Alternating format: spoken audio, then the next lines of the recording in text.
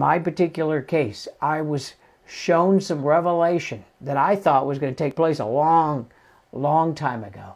And the Lord just in the last couple of weeks showed me I needed to do some things. I didn't even see those things there previously that I needed to do before it would activate or release me into this new thing. So God is going to help you sort through what He's been speaking to you, so you'll know what specifically to focus on. So it'll be very important for you to let go of things of the past seasons, that you can get a clear vision for what God's doing right now.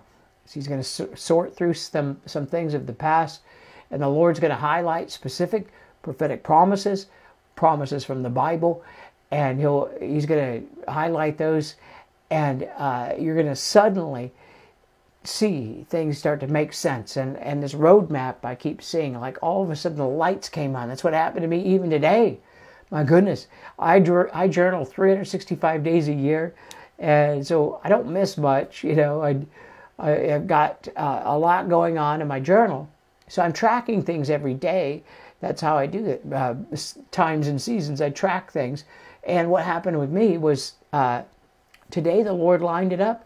Oh my goodness, I saw something that I had missed, from December. I saw something November 22nd. I saw oh my goodness, I pulled them into today's journal. And the Lord said, these are the road signs. These are the things. Some of them were the ones from Habakkuk 2:3. They were the ones that the Lord says, though it linger, wait on it. Because it seemed like it was a delay on some of these words. Others were just absolutely, I needed to let go of and move into this new season. So I'm recommending that for you.